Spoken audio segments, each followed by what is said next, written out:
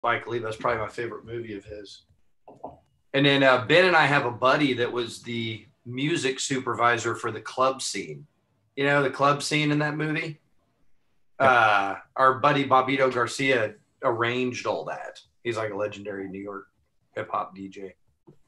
Okay, so we're in that period of time where we're filling in the pews. People are starting to come in to the Whiskey Church, and we'll be here momentarily. So linger and meander amongst yourselves while we wait. What we'd like to do, everybody that's watching, as you see on your screen, you see Jared, you see Alex, you see Ben, you see myself. If you've been to Whiskey Talk before, you're accustomed to that. We're going to hand around the collection plates and go ahead as they go up and down the pews and you guys are filling out the pews. Feel free to put whatever you would like into that collection plate. And of course, it will all go back to the whiskey gods because this is all about. How you guys been? How we doing, Jared? Good, man. It's plugging away. Hang in there. I'm really excited to talk about Lineage. We're going to do the whole single malt jam today, but we're going to work our way to Lineage. I'm very excited about that. Alex, how are things on the streets in your life, my friend?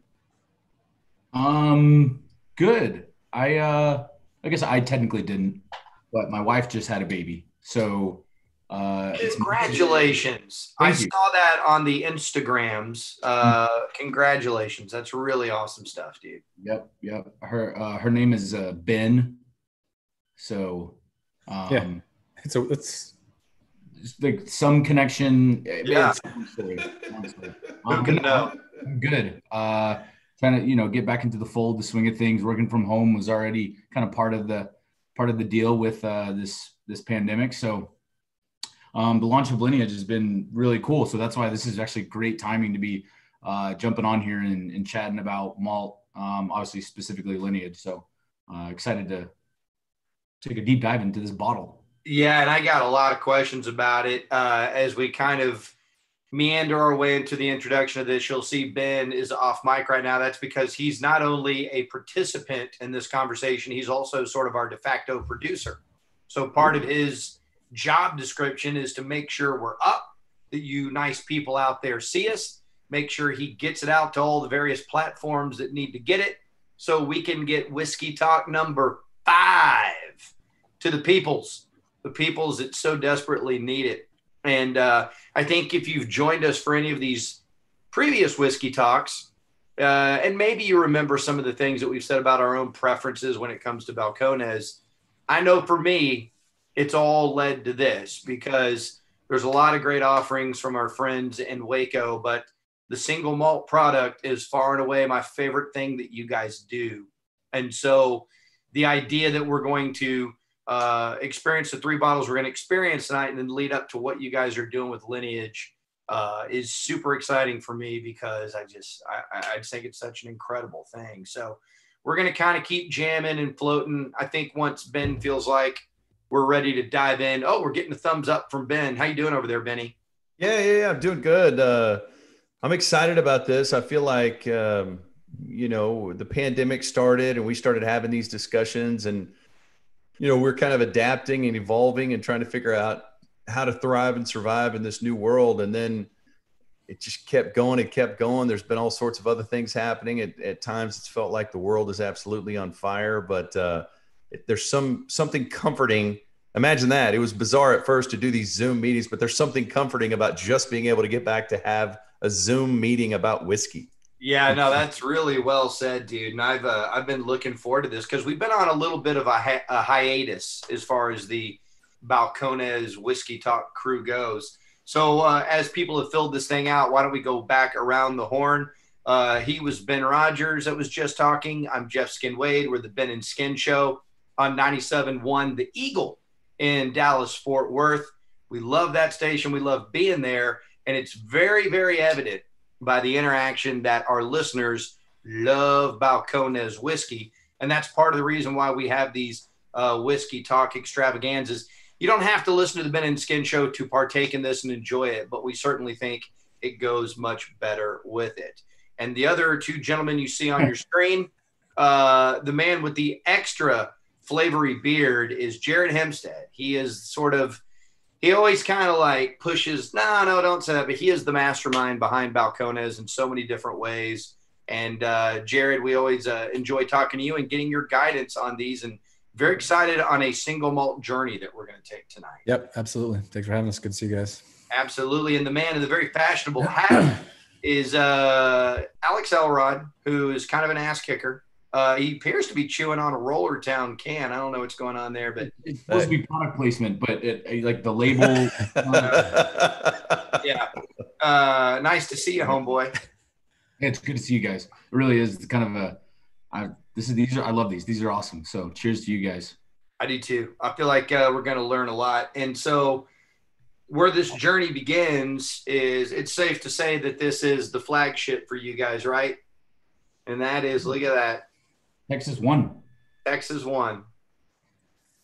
single malt. Pretty good stuff right here, boys. Let's crack that open. If you don't have one of these, you need one. I got a couple, and I'm really pleased about that.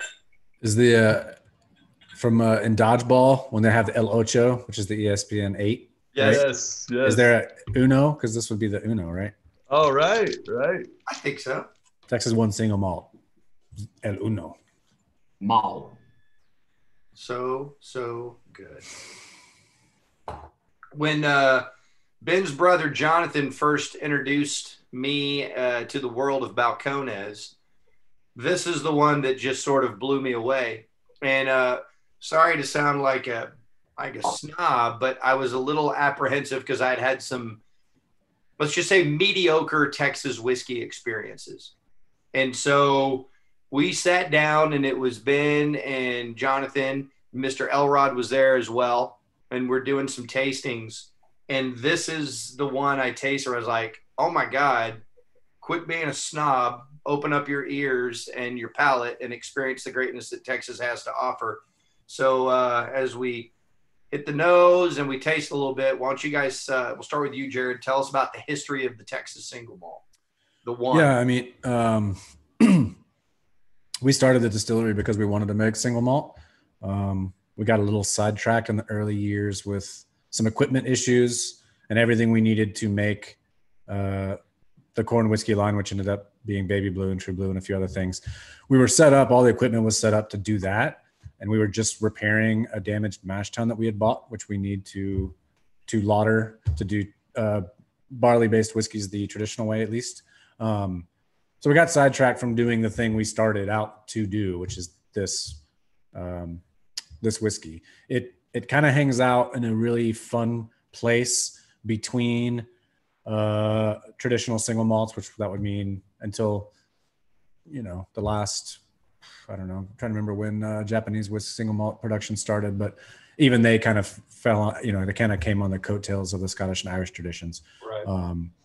But it's pretty firmly planted in the Scottish tradition all the way up until maturation. So Golden Promise, which is a Scottish barley, very traditional, used 60s through the 80s, and kind of has fallen out of favor for higher yielding grains, cheaper grains.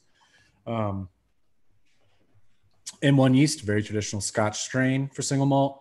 Our Forsyth Scottish pot stills, basically up until the point when it hits barrel, we're basically just kind of following our heroes' footsteps.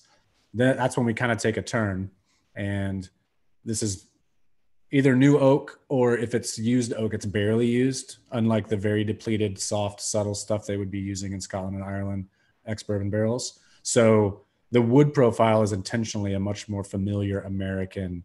If there's parts of this for someone who's a bourbon and rye drinker who thinks, oh, I don't like Scotch, this is kind of intentionally got both traditions kind of hanging out, started the way Scotch gets started, finished the way most American whiskey is aged and matured. So, and Jared, you're saying that was intentional to do it, that like you guys set out to sort of have that be the whiskey experience for people? Yeah, I mean, we so we're in the States, right?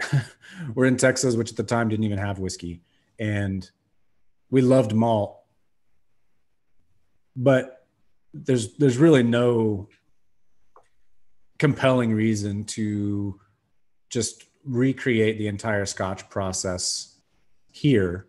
That's not as a kind of a creative person, that's not the most thrilling idea, just kind of like mimicking something that someone else has done, but doing it here. And we'll get to other things we've done that are a much harder nod to tradition. But that's not the main reason we exist, to just kind of, yeah, man, we're going to do Highland style single malt, right? We're just going to do it here, but we're going to play by the rules. We're going to do everything the way they would do it. Which we're doing Whiskey in Texas. Like I said, it hadn't been done when we got started. And so there's no such thing as doing it the way it's always been done, because this is a maturation climate that's unique and has its own challenges and personality that had never made whiskey before. So that would have been a fool's errand, I think, to try and just copycat your heroes and kind of legends of, global single malt history. So I'm by far the beginner of this squad, and I'm skiing the beginner slopes, the bunny slopes. But for me, I enjoy more whiskey style than Scotch style usually, if that makes sense. And some Scotch to me has a real peaty. It's almost like I don't know how to describe it. It's like a gasoline, or there's something about it that's like, okay, that's a little out of my league. Now that's a fire. Now that's a fire. There's something about this that I don't know if the right word is approachable, but it is approachable. He asked if it's approachable. It is approachable. But it's almost like, and I've learned a lot. You guys have taught me a lot about smelling and the nose and trying to articulate what you're sensing. So I'm already going to fail in that regard, but there's some sort of a fruit. There's some fruit or something that rounds off the edges. It's not hardcore. It's just a tiny, tiny hint, but I think it helps make it smooth and approachable even for me. Is there any sense to what I'm saying? I mean, all the words you used are English words. So that was, so I understood all of them, every single one of them. What about the order in which you used them? Yeah, it was fine. Are there fruit notes in this at all? There's absolutely. Yeah. I mean, once again, I get a little bit weird. I don't know. I almost like to defer to Alex or someone else when it comes to those kinds of things. Mm-hmm. You can be kind of leading, and we know what we're going for, and we know what we're kind of intending with this when we do blending. But I also think there's a huge variety over the years of feedback I get, and you can get kind of sidetracked if I start with, here's what you should be smelling and tasting there. Right. So I usually like to be the last one to go when those questions come up. What do you think, Alex? Are there fruit notes in this, or?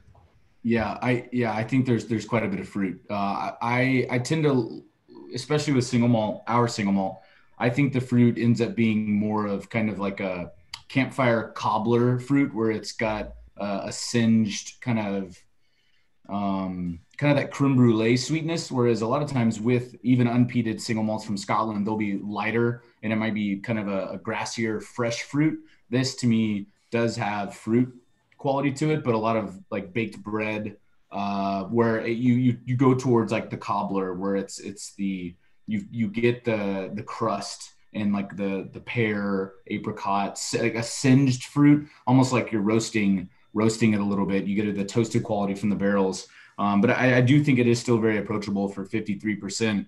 And I think it is nice and familiar because of the oak profile, that you're getting a lot of the residual sweetness without some of the medicinal qualities you would get from peated whiskey, because we make peated whiskey as well, and not everybody enjoys it. I love it.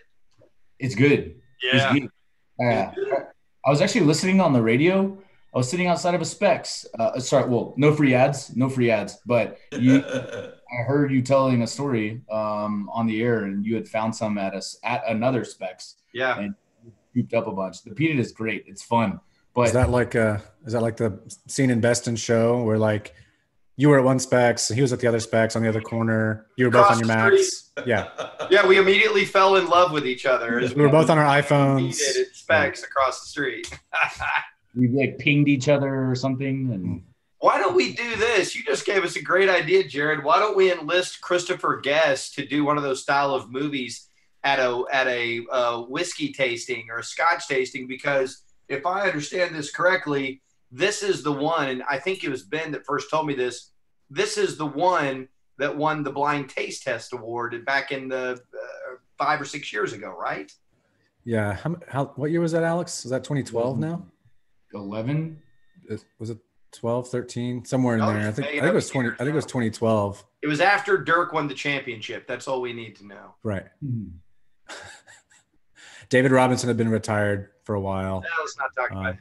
But I would imagine that was, I don't want to say life-changing, but certainly that must have been an incredible moment for you, Jared. It was definitely life-changing for the distillery, for sure. I mean, so he's referencing the caststrength.net, which no longer exists, but the guys, Joel and Neil, that used to run that website, and they would do a blind invitational competition. And they're good friends of the distillery, but it was the first time they had a American whiskey in the mix. Mm-hmm. It's all blind, so it's all new. Intentionally, it's new products, new malts on the market. So ours had just been released. We bottled some at the end of 2011 and started selling it in 2012. And they threw it in their blind invitational. I've pulled up the list every once in a while. You can go find the website. It's called Best in Glass was the competition. And every once in a while I've pulled it up to refresh on who else was in it. But I feel like there was some 20-year-old scotches that were in the mix. Wow. I want to say that Balvenie had something in it. I don't remember. Anyway, we can find the list some other time.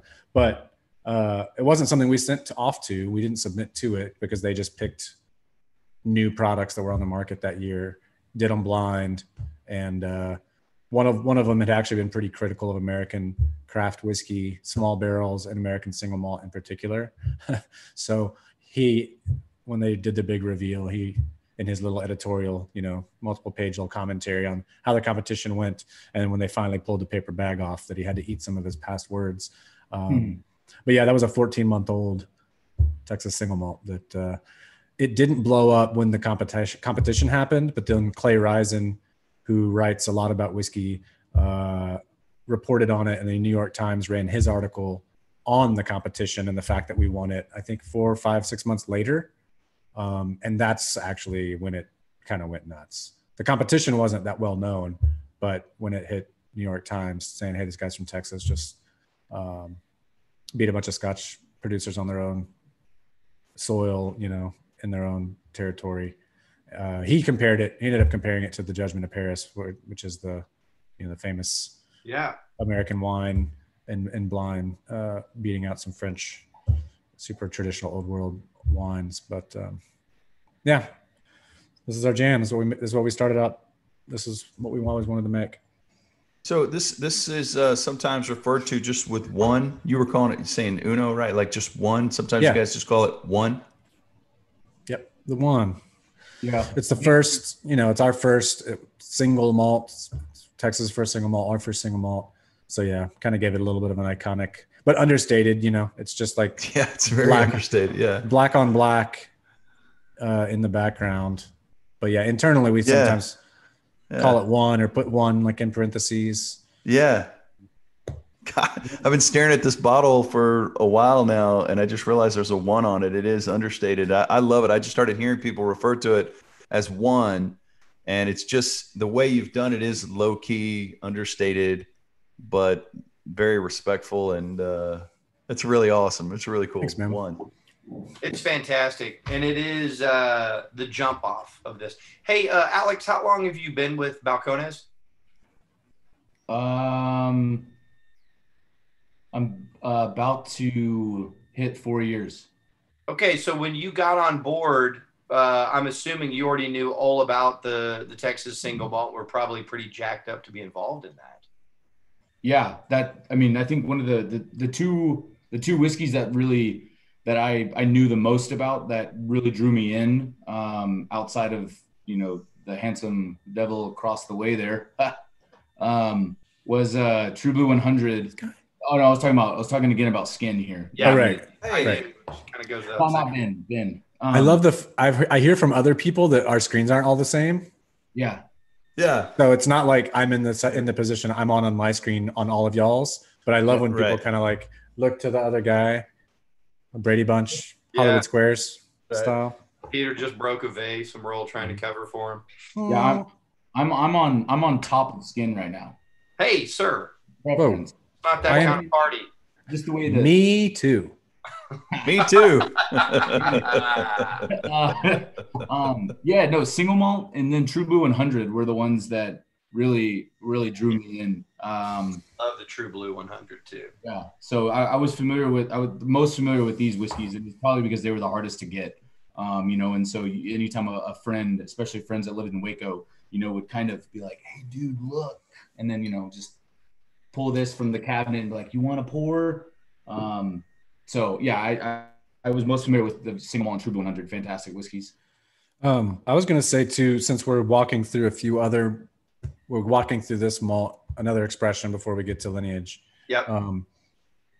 Even internally, there's a couple of ways to approach tastings, and obviously objectively just looking at what's in your glass and trying to describe it, think about it, is always the place to start. But since tonight the one single malt is not going to exist in a vacuum, and we are introducing a new expression that just came out, right? I do think it'd be valuable, at least from my perspective, to at least walk through a few of the things that we think are differentiators, okay, that characterize this whiskey as opposed to the other ones that we're going to get to. No, I think that's a great idea. And I think obviously there's going to be more wood than the others, and wood can exhibit itself in a bunch of ways. People don't think of wood having sugar, but the toasting and charring process does make wood sugars, which are normally not digestible by humans, but are by a lot of animals, into soluble, alcohol and water soluble sugars. So when people feel like they get vanilla and caramels and stuff, that's not made up. And that's stuff that's coming from the wood. So there's going to be more of that. It's definitely more tannic, which we've probably talked about tannin on other episodes. I'm not sure, but my favorite way to describe it for people who aren't familiar with the term, or people that only understand it from wine terms. Yeah, right. The easiest thing for a Southerner to understand is when you oversteep black tea. You're making sweet tea, and you just let it go too long, and there's that drying feeling. It's a feeling almost as much as there's a taste, but that's a wood extractive. So it's much more heavy in American whiskeys in general. Anytime you've got new oak, you're just going to have a higher wood sugar and tannin both are going to be more present. It's a little spicier. But just this last week, because me and Gabe have been working on, we just finished Lineage. Ironically, we're about to have to blend it again before long. We just ended up working on a small distillery only High Plains all Texas barley release for later this summer. Cool. And we're working on single malt, or we just finished one single malt. And so the differences are kind of painfully on our mind, because a lot of it's the same stock, and based on what you smell and taste the barrel doing as it is progressing, they kind of get channeled, so yeah, the thing that kept popping up this time was kind of this varnish, leather, old furniture, maybe oiled glove kind of. There's maybe leather, there's maybe tobacco, there's maybe wood, and then whether it's mink oil or whether it's maybe even some sort of dusting, polishing thing that might have some citrus or like eucalyptus kind of notes to it. Just that vibe that we feel like is unique to this. And it was kind of more obvious this last time around because we've been blending a bunch of different malt expressions kind of in a tight timeline. And it was like, man, even pulling out references, I don't know that it had been on our mind if we just look at what's in the glass, but doing side by with a bunch of other stuff. Usually it's fruit and all this other stuff that it pops into our head. But varnish, we kept talking about varnish over and over and over. Shout out to the great Jim Varnish, who was so good in Ernest Goes to Camp. Wonderful. It's not that good, actually. It's not that. Mediocre at best. All right, so I have some questions also about the history of single malt, but I want to save it more towards the end, if you guys don't mind, because I think now might be a good time to pivot and boogie on to Mirador, ladies and gentlemen. Mirador. Alex, do you know why this is called Mirador? What is the story on that? Mirador. It's kind of I don't know. Just going to keep up holding up random things. I feel like Yeah, that I have a pen. I held up my tape dispenser earlier. Means a whale's vagina. Oh, okay. I'd forgotten about that. He's right. I believe. He says it very authoritatively. Who said that? Wrong. It's you wouldn't? Would you say it's a play on words, Jared? Kind of. Maybe a little bit. I've got a couple of documents saved with kind of brainstorm stuff around the branding and expression ideas. And every once in a while when we're struggling to name something new, I go back to that and just kind of mull over some things and see if something jives with what's in the bottle, if it relates in any way to some of the cool names that we'd like to use over the years. The easiest way to say Mirador is a synonym for Balcones. So Balcones is a Spanish word for balcony, which has everything to do with the fault line here and the two sides that there's a lot. I mean, even the hill country is the west side of the Balcones escarpment. Here in Waco, we have these big limestone cliffs by the river that when you're on one side, it looks like you feel like you're on a balcony looking down on the other side of the river. A mirador is a little bit more like kind of like a parapet or like a lookout. But it's still like those little like kind of teardrop shaped on the side of like a castle wall or something. Mm-hmm. And someone might poke their head out. You're pretty well protected, but you can see what's going on. So we knew this was a pretty radically different direction from what our regular flagship is about. And so we used a synonym for the brand name, but at the same time, it was kind of an idea of, we were 10 years in. Is that right? 18. Yeah. We were 10 years in. We did an expression that was much more overtly a nod to our heroes in the old world. But the idea of a vantage point, the idea of taking stock after a decade,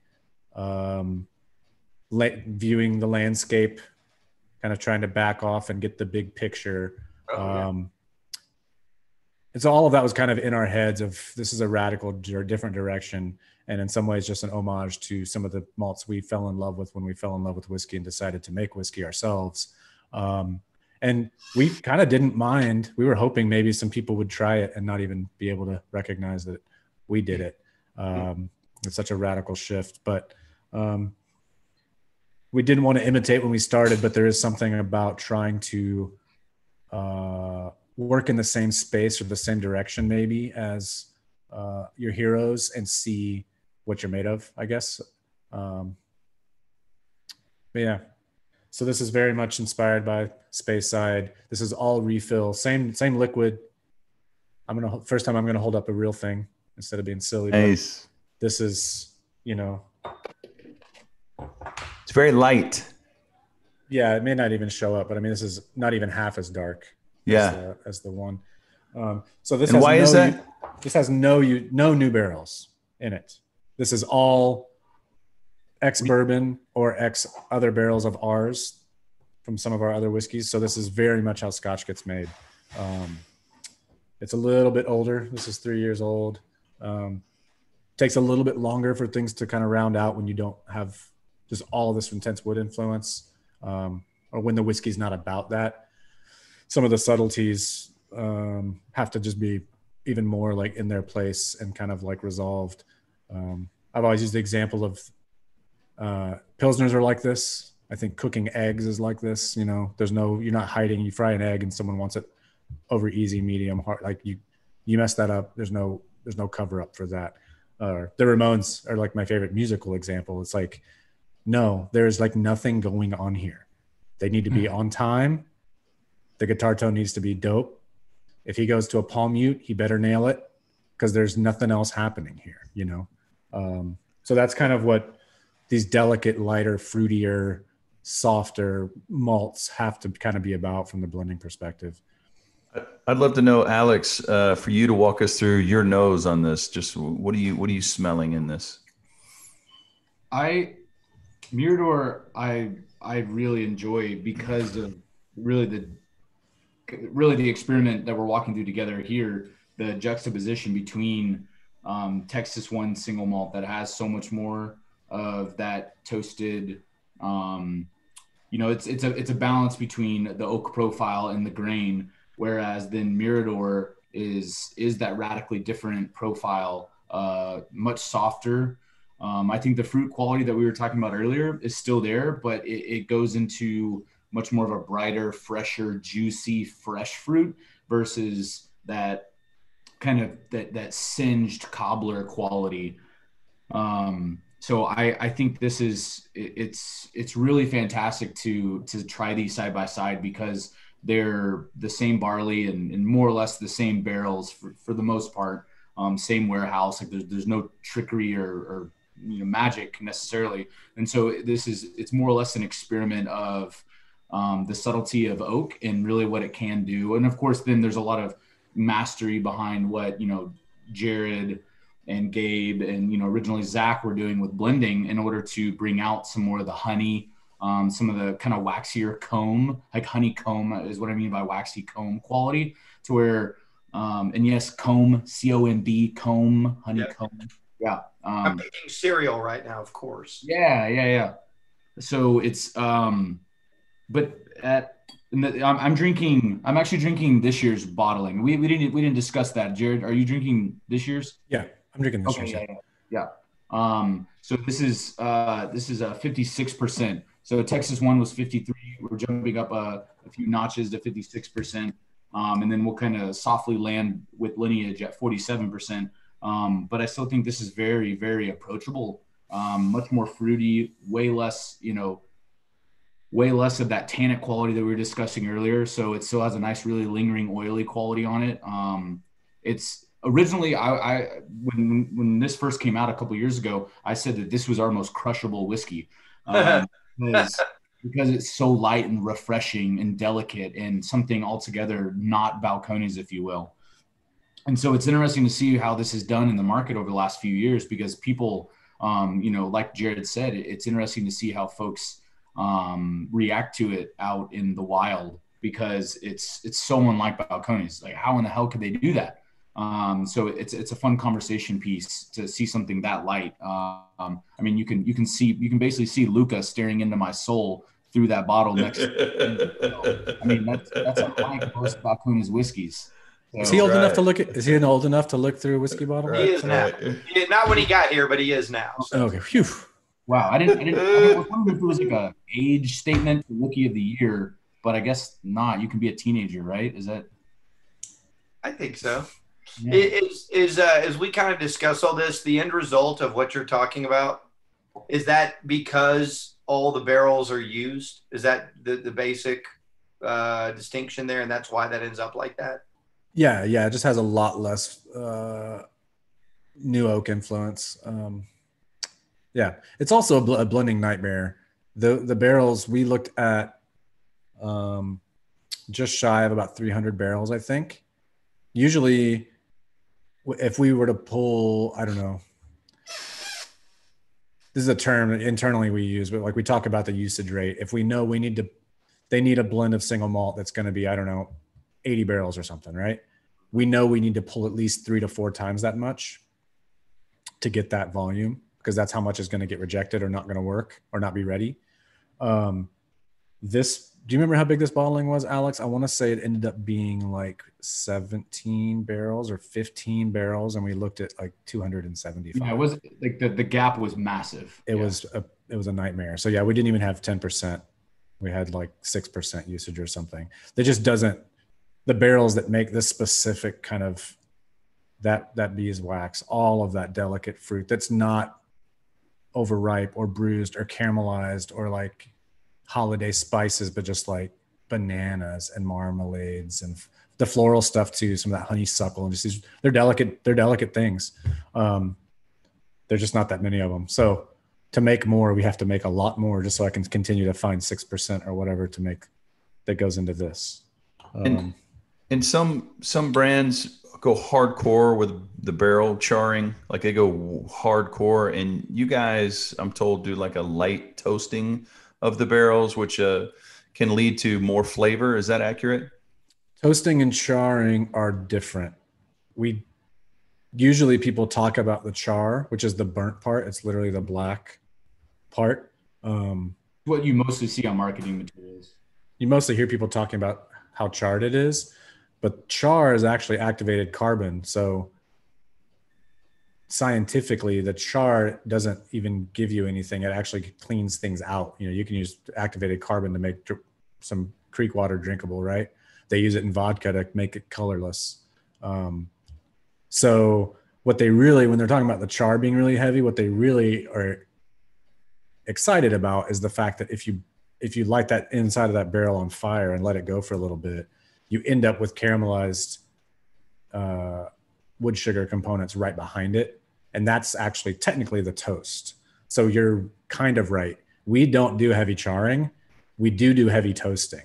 So we'll do a lower temp, not on fire treatment of the inside of our barrels for a long time. So you get this, they call it the red zone or the heat affected zone. If we were to cut a stave in half on a normal bourbon barrel, there's a pretty thin layer. It's like black, and then there's a little bit of brown, and then it's just oak.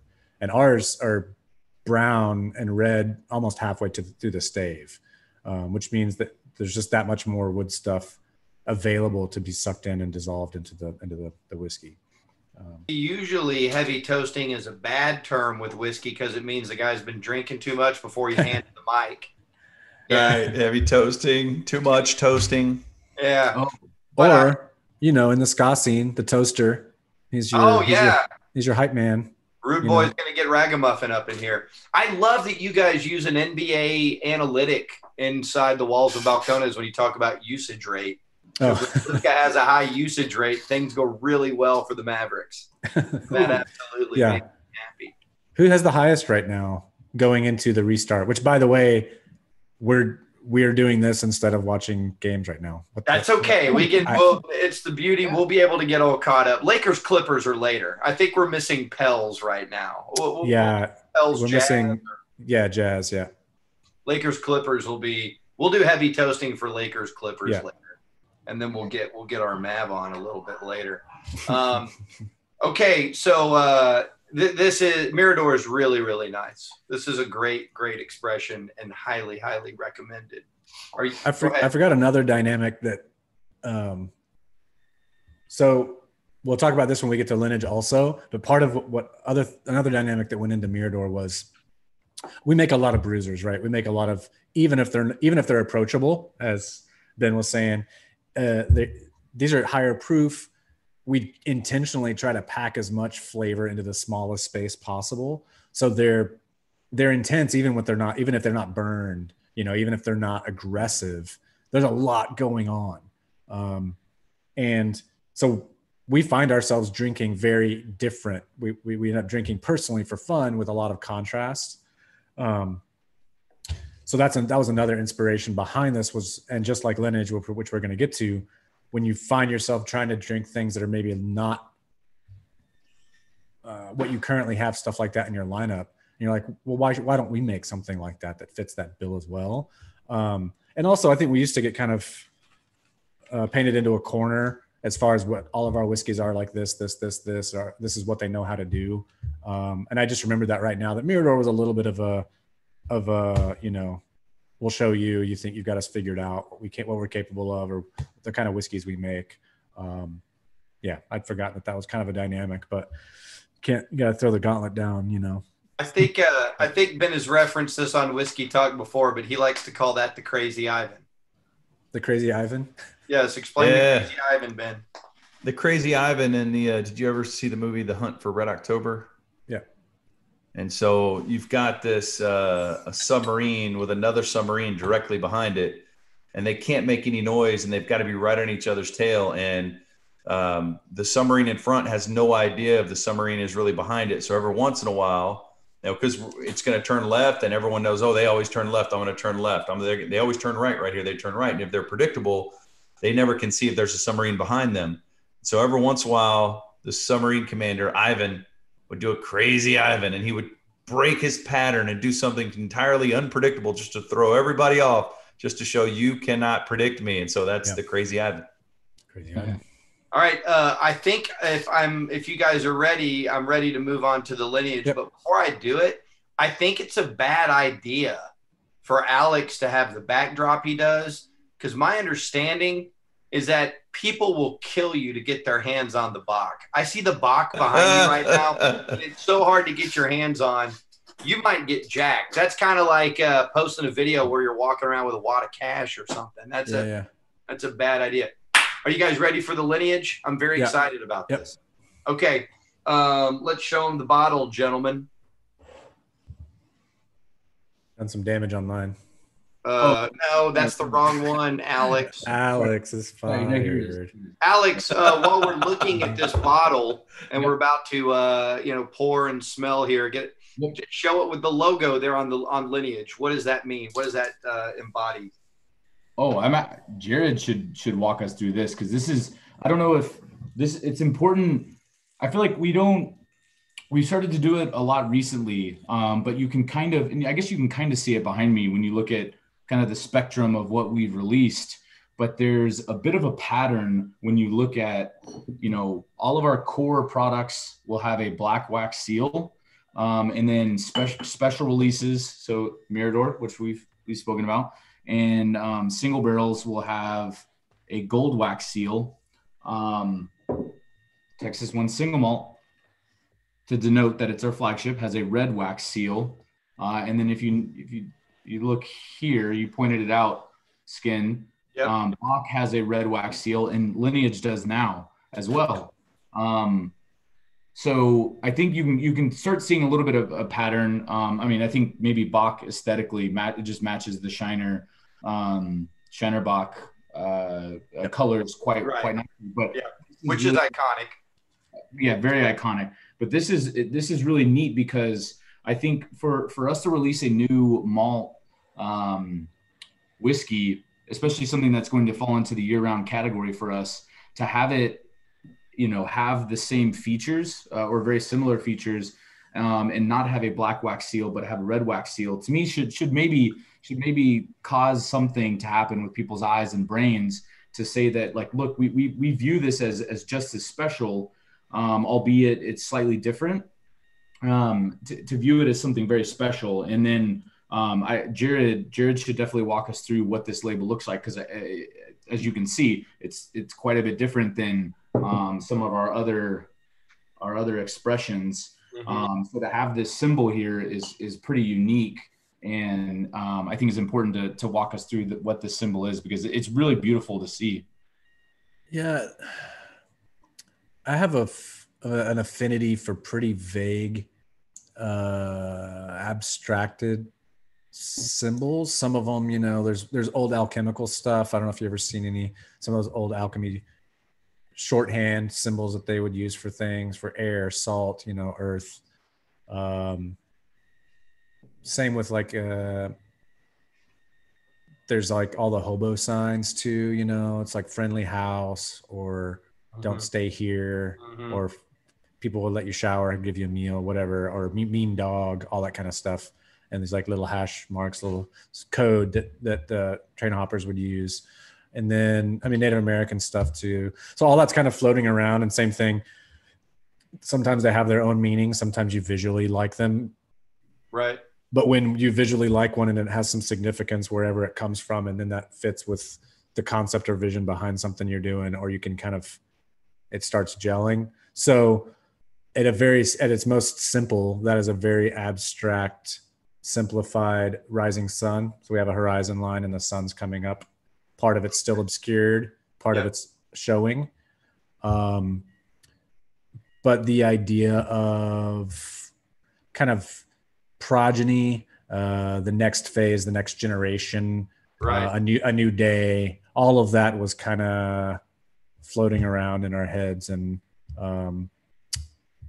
it was actually, Jared, you made me think of a really interesting, I don't know, it's interesting to me at least, with the idea of the horizon line, because you guys are merging east and west. The sun rises in the east and it sets in the west. When you were kind of laying that all out right there, that's what it made me think of. Yeah, I hadn't even thought about that aspect of it, but yeah, that's cool. That makes a lot of sense. That's coming from, or is that rising or is it setting? It could be either, right? It could be either, because that's sort of I don't want to put words into the mouths, or I don't want to mislead, but there is very much the word lineage and what it means in regards to this. I think when we look at the fact that we talked earlier about you guys winning the blind taste test in 2014 over in Scotland, and then the old world ways, and then the new world. I mean, we could talk old world, new world all day long, right? Right. But specifically, we're talking about single malt and the tradition of that and the lineage of that. And one of the things that you have to talk about when you talk about this is, you know, and Ben has pointed this out to me on the pot still bourbon, is the price point being something that's very accessible while also being rich and having a little bit of depth to it, which is, I think, kind of the magic of what you guys have captured here. Yeah. So yeah, starting once again with our drinking habits. So me and Gabe have been talking for a while about wishing we had a lower proof malt. As much as I would love for people to understand that, especially with single malt, water, it should be a part of your service and your experience. Yeah. Or unless you're already doing rocks and then you're getting some natural dilution as it, you know, melts. I wish I was cracking these as we were drinking it. I just don't have tap water here in my. Oh, right. Yeah. So, you know, wanting something lighter, both in profile and in ABV, because we find ourselves, even if I drink our regular single malt, we blend cask strength whiskey all the time. And I find myself more drawn to rocks. Plus it doesn't help that it's like 100 and something in Texas for the next 50 days. Right. Right. I don't usually do rocks, but right now it's like, man, I can do rocks or I can do a highball or something. So we find ourselves going to these lighter and diluting even things that are 47, 46, 43. I still find myself putting some cool water in them this time of year. So we've been talking about doing something lighter. And once again, all of that spice, all that wood, varnish, leather stuff that happens in the 106 proof. There's all these reasons why it's beloved, but there's also some of those same reasons are like, man, you don't want that all the time, maybe. And if you're not some collector, this is like a hobby for you. You're just kind of someone who likes a whiskey every once in a while. That could be a little bit much, right? Yeah. So both because we wanted to drink something slightly lighter, and also to try and address some of the ways that it's really easy for us to get caught up in how we experience and live the whiskey world. Right. But we're not even 1% of the whiskey drinkers. I mean, we have a very specific relationship to whiskey, the making of it, the drinking of it. And we were kind of, I don't know, there's an aspect of meeting people somewhere in between this, like you're submerged, you're neck deep in whiskey world, and there's 500 bottles open behind you, and you buy $300-$400 bottles and you don't blink, and you know, just cask strength's better and super old or super young, like I don't care, whatever.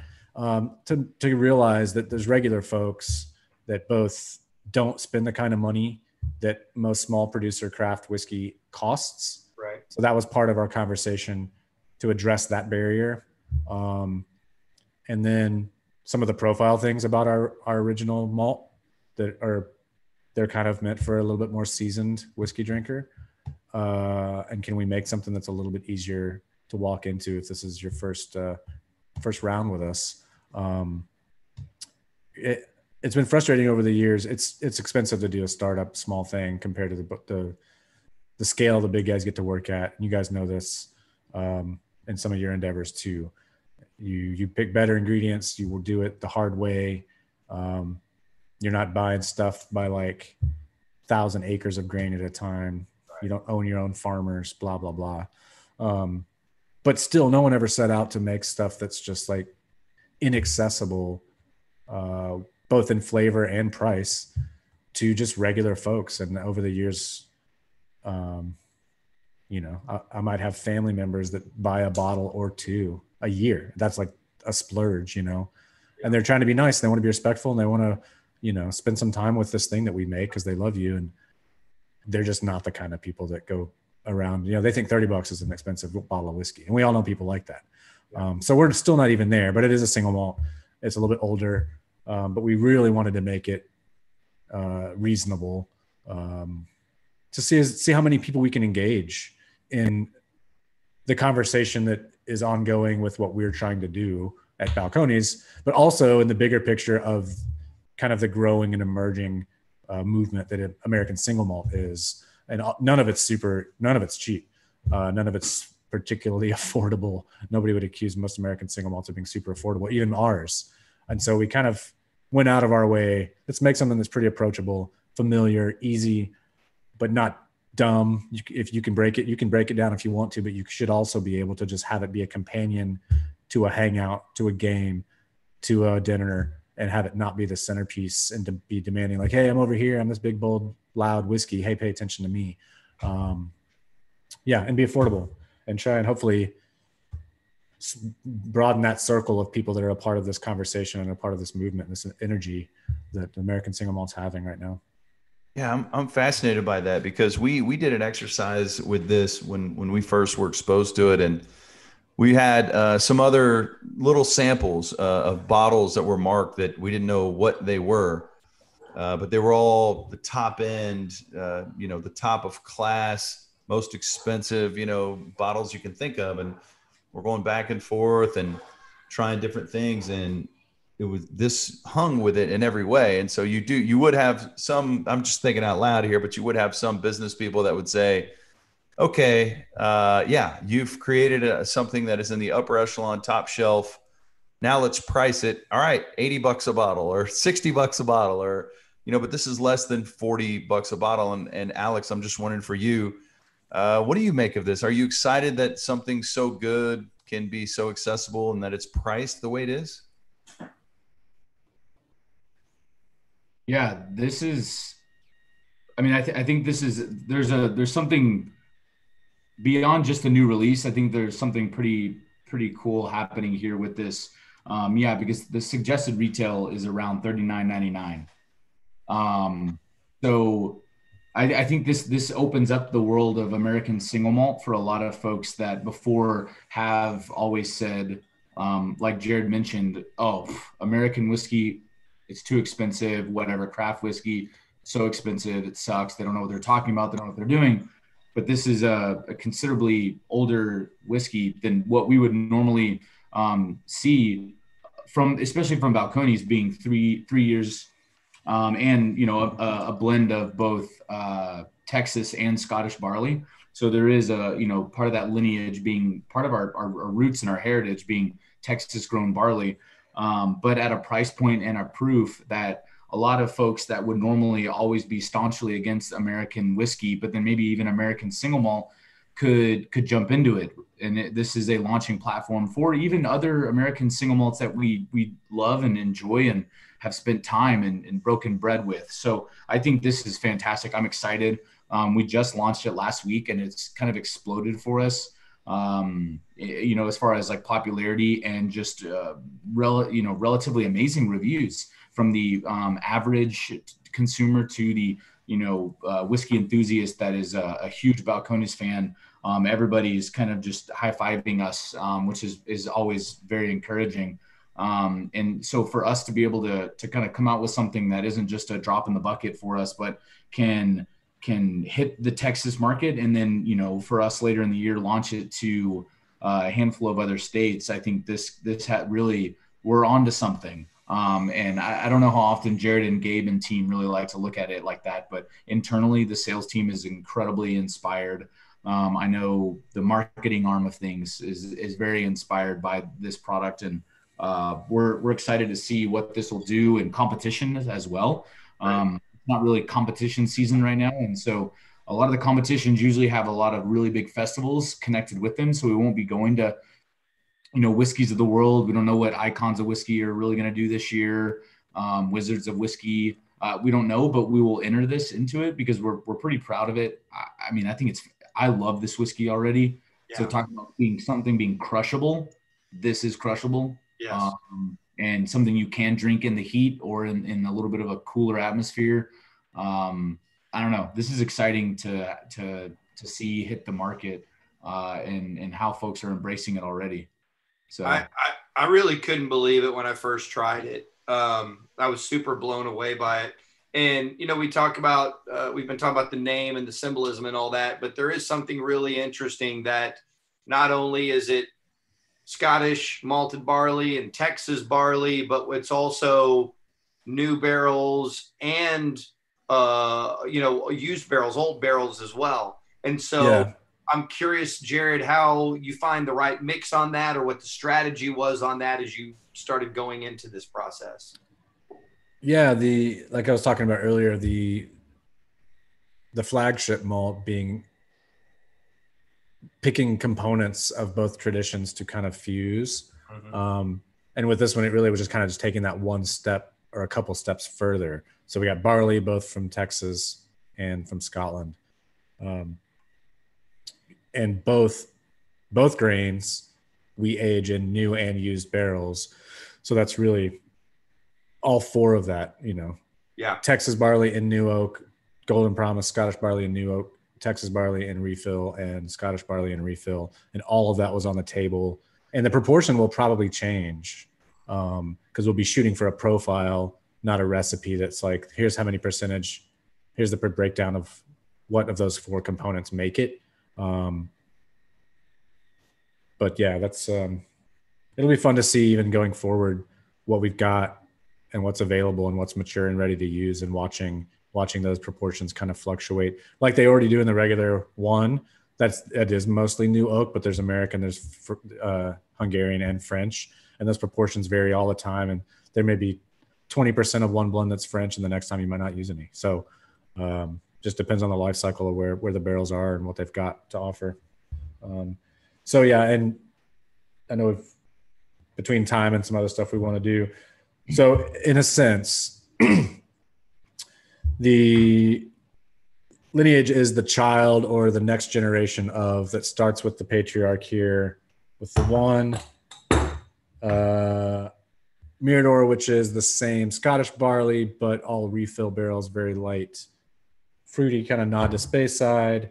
And then we did last year our first release of the Texas grown and malted barley that we've laid down over the years.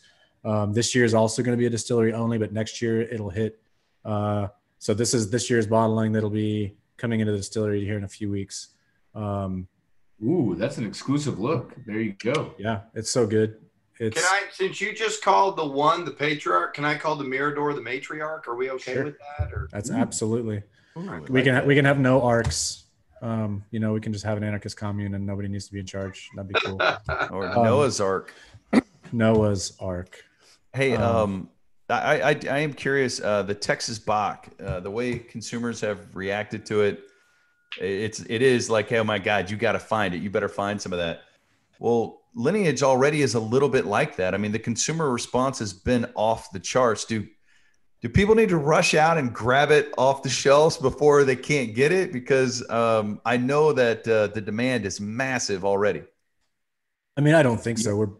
Like I said, we just bottled the first blend. The first round might go fast, but I'm about to bottle a bunch more. And I think we have even a third bottling before the end of the year's out. So there'll be thousands over, couple of thousands of bottles of this available. So I don't know if it's going to be enough, brother. So you maybe not. Maybe not. Keep making it. They don't listen to me. They don't listen to me, but tell them to listen to me and just make more Bach next time too, because I have not met anyone blown away by the Bach. The Bach is. Yeah, we didn't lay down enough of that for sure. We have more coming, but it's awesome. I mean, I don't know that you guys. I mean, we're fanboys, so we certainly kneel at the altar of Balcones. You guys don't make missteps, man. And thanks. Certainly, Bill on all. It's great. Congratulations. It's awesome. Yeah. Really Thanks, awesome. man. Yeah. Appreciate it. Congratulations. Okay, we got to wrap up with something that we did on the Ben and Skin show. Our KT came up with this, and it's the KT Music Challenge. And we sent you guys the list, and you guys can start going through some of this. Maybe we'll get into more in the next time. It's quite extensive. But I want to ask you this just on the spot. I want you guys to give us a tough one. Who has your favorite female voice as a singer and favorite male voice as a singer. It doesn't have to be your favorite female or male singer. It might just be that they have the most distinctive voice or something you really enjoy. It's your personal favorite female voice and your personal favorite male voice, any genre. Stevie Nicks. Hell yeah. So distinctive. Yeah. Which, speaking of local, Post Malone has, I think over the last year, I think maybe a couple years. That's a male vocal. Right.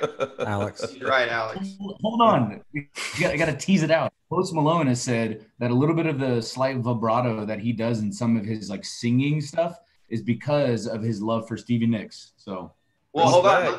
Let me keep that local as well, because Don Henley lives in the DFW, and my entry point into Stevie Nicks because of the age. It's not like I grew up as a 7-year-old going, "Oh, I love Fleetwood Mac." Yeah. The duet that she did with Don Henley, "Leather and Lace," was my first real Stevie Nicks memory of a song where like and also she did "Stop Dragging My Heart Around" with Tom Petty. But that's my sort of entry, because of the age I'm at, that's my entry point to Stevie Nicks. So I'm going to go ahead and tie it back to DFW with the Don Henley reference. Just for you, Alex. Yeah. Yeah. How many steps removed from DFW? You know that game? Yep. This was a tough one. In my brain, I started racking my brain real quick over some of my favorite female singers, but the way you said it was weird, where it's like, it doesn't have to be your favorite singer. Favorite voice. Spoken word. But not best, because it still has to be your favorite. Your favorite. That's not.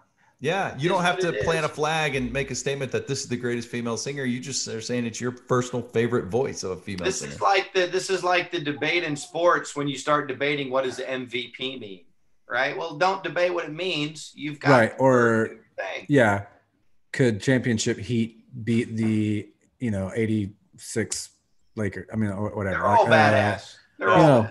But the rules are different. Like we didn't have. Well, yeah. So yeah, I think after racking my brain while letting you guys talk, I'm gonna go with Linda Ronstadt. Oh, really? Man, that's what my dad used to bump when I was growing up. That sort of, I just mentioned Don Henley, but that sort of country rock blend of all that. Linda Ronstadt was getting bumped in my household when I was I'm thinking so You're No Good. You're no good. You're no good. Hell yeah. But I was thinking I almost made a couple of pit stops off before picking that. Dolly gets played in our house a lot. My wife puts Dolly on a lot. Yeah. Which then my brain, I love Emmylou Harris. Ooh. But she's got a very specific, I wouldn't say that's the best voice, but she's one of my favorite singers. And then, of course, Patsy Cline, sure. I was right on the edge of just taking a leap before Linda Ronstadt popped back in my head from like all the roller skate album covers and stuff from my parents. I was about to just go straight up with Whitney, because that's a pretty solid. Oh yeah, that's a pretty maybe solid. the GOAT. You guys see Coal Miner's Daughter when y'all were young? Sissy Spacek. I know the song, but no, I don't know. I haven't seen it. The movie? Good movie. I'll check All it right. out. So what about Skin? You went with Aretha Franklin, right? I went with Aretha Franklin. Oof. And the best thing I could ever say about her voice is actually kind of a hokey song. It's a corny song, but the second her voice comes in the Burt Bacharach tune, "Say a Little Prayer," it gives me chills. Like the timbre of her voice gives me chills. But if I was going to have someone listen to an Aretha Franklin song, I was going to say, here's the one song you listen to, Never Loved a Man, which is an incredible story behind it. The story will give you chills, how that came together in the segregated South, where her and her husband manager went down to record at Muscle Shoals, and they didn't realize it was all white musicians, and there was all this racial tension in the room, and it just starts with a simple electric piano riff, and the rest is history. But her voice is it's just everything for me. It's so good, man. Yeah. That song is on your playlist, Chili Chill Master Source. Mm-hmm. Absolutely. Which you guys should check that out on Spotify. Chili Chill Master Source. Skin's got like 12 hours of just chill music, and it's unfreaking believable. I'm embarrassed because you guys have such depth to your answers but there's one female voice that it just is as good as any female voice I've ever heard, and it's a young new pop star, so it's cheesy. Wait, but it's Halsey. I love Halsey. I don't know if you guys. Their voice is dope, dude. She's got such a cool voice, man. Yeah. And I'm a huge fan of. Okay, so what about male voices? What is your favorite? And Skin, who did you go with on this? So this is really, really difficult because, all the music we consume and how it makes us feel. But I went with Marvin Gaye. And part of the reason I went with him is because of his overall vision of how the voice should be used. I mean, it's got a great quality to it, but, the way he stacks his background vocals, the way he does his ad libs, and the way it all comes together is just, he's the first soul artist that I did a deep dive on. I was probably 18 or 19 years old, but I love the sound of Marvin Gaye's voice. It's really good. And I'll buy you guys some more time to keep thinking about this since we blindsided you with it. But I went with Sturgill Simpson.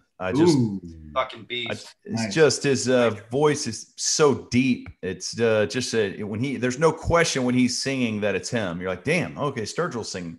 Have you ever heard of Coulter Wall? No, dude. Yeah, give Coulter Wall, Canadian dude, young guy. In. If you guys recommend it, I'm in. Yeah, he's maybe 140 soaking wet, and he's not even 30. And when you hear his last couple of records, you'd swear. I don't know if he just smokes constantly or what, but he's got the deepest. Sub Johnny Cash, like lower than that sound. So this is not deep. This is high, but when you said 140 soaking wet, I love the lead singer of Band of Horses. I mean, that guy probably weighs 7 pounds, and I love his voice. Yeah. It's Okay, who wants to go first of you guys? Favorite male voice? Man, Alex, are you still struggling? Are you ready? Oh, I feel like I'm just gonna say Otis Redding.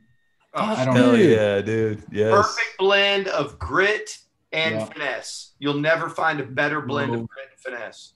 And just there's never a wrong time. It's always good.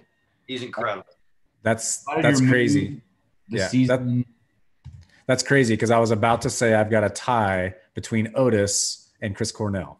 Oh my God! Oh hell yeah! We talked about that on the air. Yes, God, Chris Cornell makes me cry just thinking about him singing. Man, good. Yeah, he's so good. Have you, Jared? We've never the isolated vocals of Black Hole Sun. Oh, I've never. Is it on? Is it like? It's like on YouTube. There's I've never listened to it. Like isolated vocals of Black Hole Sun. Like Stone Temple Pilots, Soundgarden, right? I mean, yeah, Soundgarden. He was in Soundgarden. He wasn't in Stone Temple Pilots. But I'm talking about that whole same era. Yeah. And actually, you mentioned Stone Temple Pilots. Scott Weiland. Sometimes he tried to channel David Bowie, but we're talking about two guys that left the earth way too soon. Yeah. And I know Stone Temple Pilots looked at certain ways, but that guy's a great vocalist. I think they're an interesting band. Tiny Vatican Music is an exceptional album. It is not a grunge album at all. It's exceptional. But you mentioning Chris Cornell made me think of two things. We have a tendency to take the life parts and attach it to music after the fact and all that.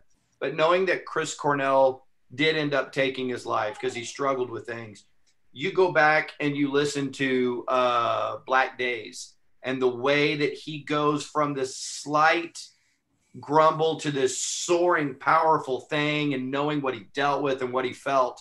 That is a vocal performance that will just break you, man. That's an incredible choice. He's an absolute beast.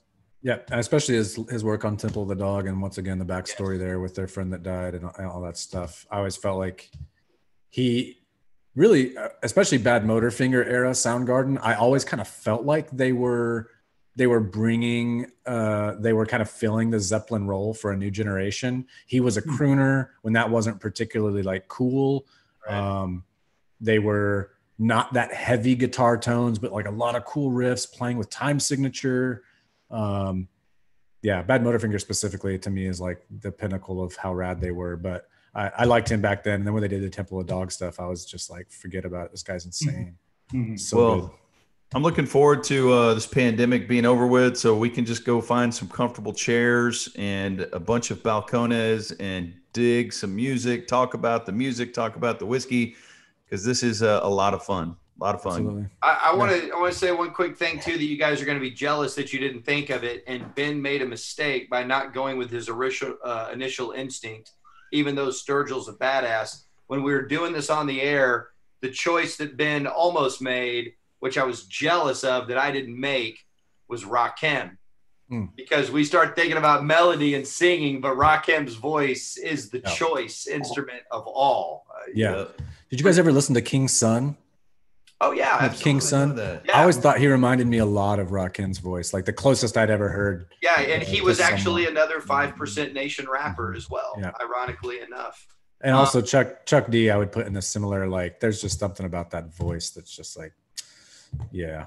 There was this really cool article I remember from 30 years ago now, where Chuck D was talking about he derived his rapping style, his projection of his voice, from Pat Summerall doing NFL football. Oh, and really? He called it the voice of God. Wow. That when Pat Summerall came on, he filled it up as the voice of God, and that had as much influence on Chuck D's projection as any other rapper that he ever came across, which I thought that's cool. Crazy. That's great. Crazy. So are we doing this again tomorrow night? When do we do this again? We have 2 more hours. Oh, is that right? We're going all night. Hey, Skin said this earlier, and I'm sorry to cut in here. Jared, you're an impossible guy to compliment. I know you'll brush it off immediately, but congratulations. You're brilliant. Your whiskey's fantastic, all Thanks. of it. And you got some new additions. And Alex, we love you. And thank you for supporting us all the time, and much continued sex to you. Hey, I will say one thing before I'll give one plug before we go. The Texas Whiskey Association, along with the Texas Distilled Spirits Association, obviously stuff's crazy for a lot of people right now, and we're not begging the governor to let us get back open. We know some people aren't comfortable getting out. We don't want people out just so we can get some cash when it's maybe an unsafe time. But there are some other burdens on our industry that seem a little undue, and that we're asking for some temporary relief or even permanent relief. One is the 2-bottle limit in Texas. If you come to the distillery, we've got to keep track of your ID. We can sell you 2 a month. If you go to a brewery, you can walk away with a couple cases. Winery, you can go get a couple cases and even sign up for them to ship stuff to your door. And we're not allowed to do any of that stuff. And some of our smaller producers in the Texas Whiskey Association are so small, they don't even have distribution. Literally every dollar they make is through the front of house. And some of these limits just make it a little bit silly. And for a state that really supports small business and believes in slightly smaller government with like less regulation on people's ability to make a living, these are things that seem a little overdue to kind of relax the burden on our industry. But the Texas Whiskey Association is just launched this week, and we'll be putting it up on some of Balcones stuff, sharing ways you can jump in and get letters to the right people as easily as possible. We're going to try and raise some funds also for lobbying efforts for once session picks back up in 2021 and state legislation stuff's going down, and see if we can't make some of these changes permanent. So hit up the Texas Whiskey Association or stillstrong.com, I think. Still Strong Texas. Or if you go to Balcones anywhere, Instagram, Twitter, Facebook, we'll be sharing those links and asking people to either throw some money for legislative stuff next year to get some of the stuff changed, or write letters. And we made it pretty easy. You can just kind of like put your info in and point click and be done, and send stuff off to the governor and the TABC. So well, that's beautiful. We want to get that message out, and I want to leave you guys with one last interactive message from a viewer who's a friend of mine and Ben's, and we know him well. Good whiskey consumer, good beer consumer. He knows his stuff, and he's watching. And this is why we do this Texas whiskey. It's a whiskey cast, isn't it? Is that what we're calling this? Yeah, sure. And he was sending some messages during the show, and he said he's listening to Alex and Jared talk about Balcones. And he said the love for the brand and heart they apply to the final drip into the bottle is amazing. Great people. This is how the American dream continues. And I thought he said it exactly right on point. This is why me and Ben feel blessed to be associated with you guys. We will advocate till the day that we die. Thank you for making great whiskey and representing Texas in that fashion. Thank you so much, gentlemen. I can't wait to do this again. Thank you so much. Thanks for having us. It's good to see you guys. I feel like you guys too. As weird as this felt when we first started doing these, now it feels normal. It's like, oh yeah, I get to hang out with the guys tonight. Yeah, whiskey talk. No doubt. Every Thursday. The same. Hundreds of miles away. Cool. Cheers, guys. See you guys. All right, later, boys. Take care. See ya.